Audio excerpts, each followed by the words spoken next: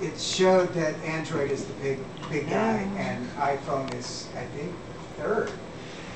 The bottom line is that to target anything with a proprietary app is just ridiculous. Not only that, if you want to write an iPhone app, you have to code it in Cocoa. On our quote-unquote restaurant page is the phone number and the address and the hours. So we're just plain going to go into our index page, index.html, and in it, we see right here, we got our stuff on Wild and then here.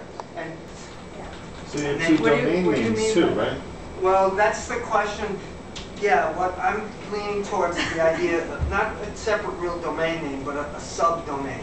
Subdomain means, in this case, courthouseseafood.com, mobile, or m. which is what I would lean towards, m.courthouseseafood.com.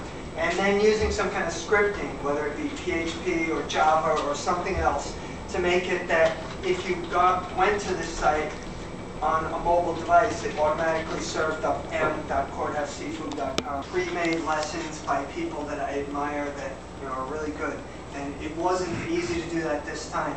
I think that the work we did with Courthouse Seafood really served us well. And this is now it'll be the third time that this site served me well. Because I used it for a CSS class like a year ago or something, and now I've used it for this, and I think I'm using it apparently.